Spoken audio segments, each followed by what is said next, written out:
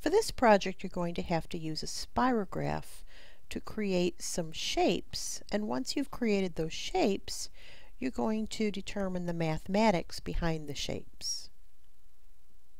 If you have an actual spirograph, meaning the set of plastic rings and wheels and pens, you can draw the shapes that you'll need for this project using the shapes and the pens and the paper that come with the spirograph. If you don't have a spirograph, that's okay. There is a virtual spirograph that you can use online. So what I'm going to be showing you is some of the things that you're going to have to be able to identify regardless of which type of spirograph you're using. And then I'll also show you a little bit about how to use the virtual spirograph if that's what you're going to use to draw your shapes. So let's start by looking at the ring and the inner wheel that you're going to be using to make your shapes. The ring is identified by two numbers. In this case, this fixed ring, meaning it's the ring that won't be moving, is of a size called 14496. The 144 is referring to the number of teeth or gears that are on the outside of the ring, and the 96 is referring to the number of teeth or gears that are on the inside of the ring. For our purposes, the 96 is the only important number because we're going to be drawing on the inside of the ring, not the outside. So you could ignore the 144.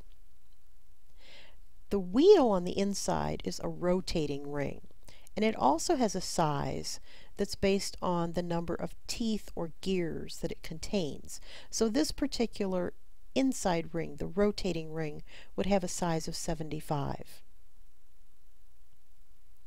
Now if we take a close-up look of a design that was drawn using a fixed ring and a rotating ring, there's some other important things you're going to have to notice.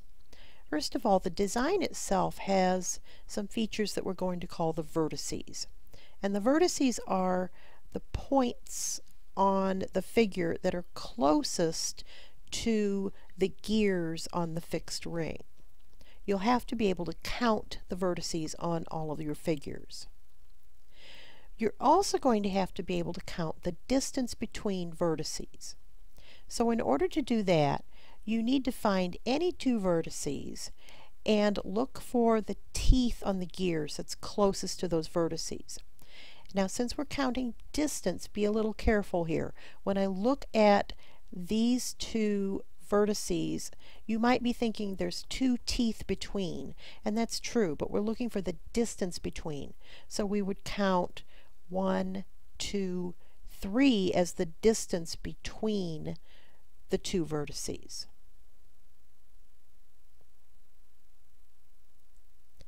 So what we're going to do at this point is take a look at the virtual spirograph, and you'll see that there's something else that you're going to have to count whether you're using the virtual spirograph or the real spirograph. Now I'll get to discussing the features of this virtual spirograph in just a second. But before we do that, let's talk about the one other thing that you're going to have to count as you are making your drawings. And that is how many times does this inner ring rotate in order to complete the drawing. So let me take this inner ring and position it in a way that I can count this easily. So I'm going to just take that that red dot that you see, that's where the pen is at, and I'm going to put it as close to the fixed ring as I can. So I'll put it right there. And then what I'm going to do is start to rotate the inner ring, the rotating ring, and what I'm going to count is how many times it returns back to its original position. So let's rotate it. Now if you watch, it's touching right there where it was originally touching. So that's one rotation. And now it's touching again where it started. That's two rotations. It's touching again, that's 3 rotations, and there's 4, and there's 5. So after 5 rotations, the ring has completely drawn the pattern. Now if you need to, look at that part of this video again. You need to watch the number of times the inner ring comes back and touches where it began. So it took 5 rotations in order to draw this figure. Now for the rest of this video, what I want to show you is a little bit about how to use this virtual spirograph if in case this is how you want to draw your figures, and we'll talk a little bit about how you can get your drawn figures printed out. So if you look at the left side, what you'll see is 2 columns of gears. The one on the left says fixed, the one on the right says rotating. For the fixed, you're going to be doing either the 144.96 or the 150.105. So you can click on those and switch between them. For the rotating, the largest of the rotating rings is an 84, and if I scroll up to the top here, the smallest of the rotating rings is 24. So you'll be using various sizes of rotating rings as well. Over on the right side, you can control the color that you're drawing with. So I was drawing with red that time. If you're going to be printing this out on a black and white printer, you probably want to have a darker color, such as maybe the purple or the red. Perhaps the blue, but sometimes blue does not print very darkly on printers.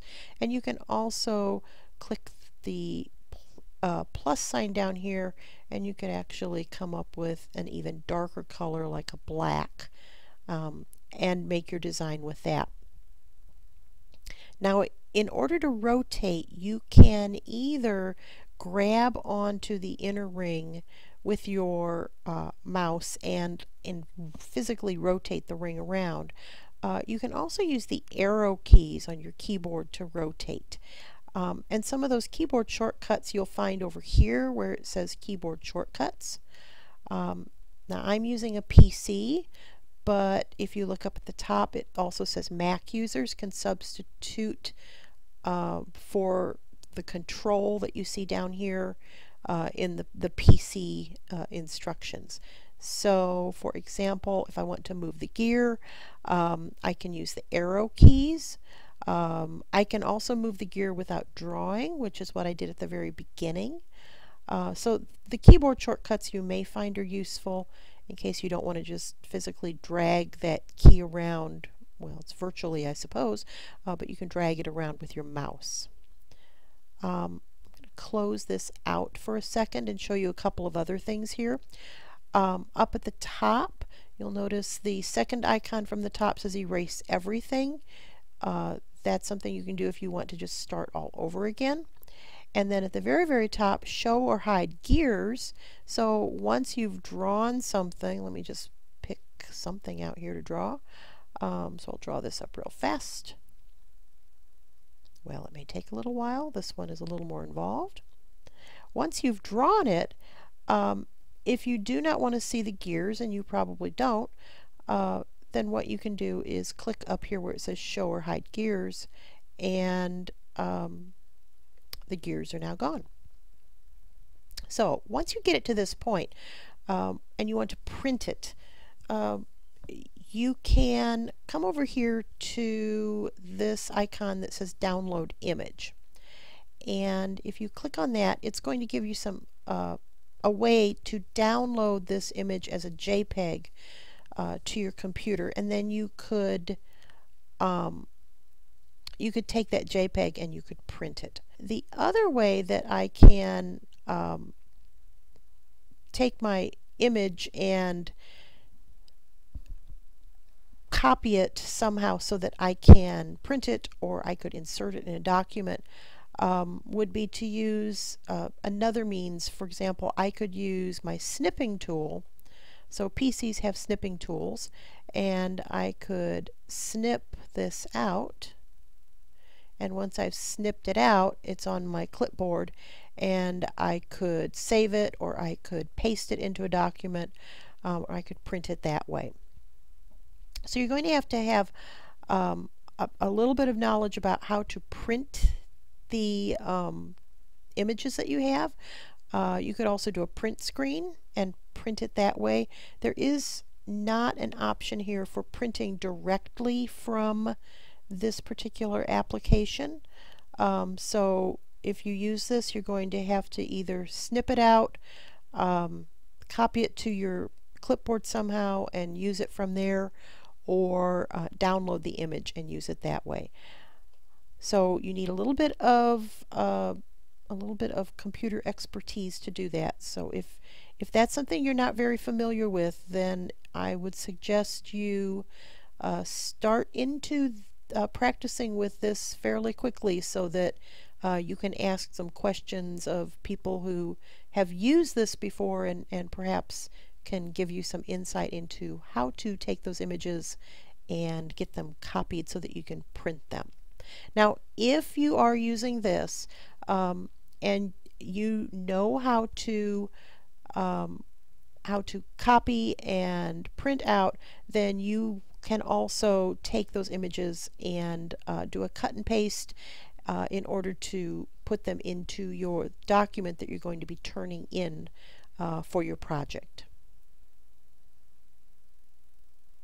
Okay, so that's a bit of an idea of what you're going to have to do for your project. Take a look at the project directions and make sure you do that fairly soon, so that if you've got questions, you can ask questions.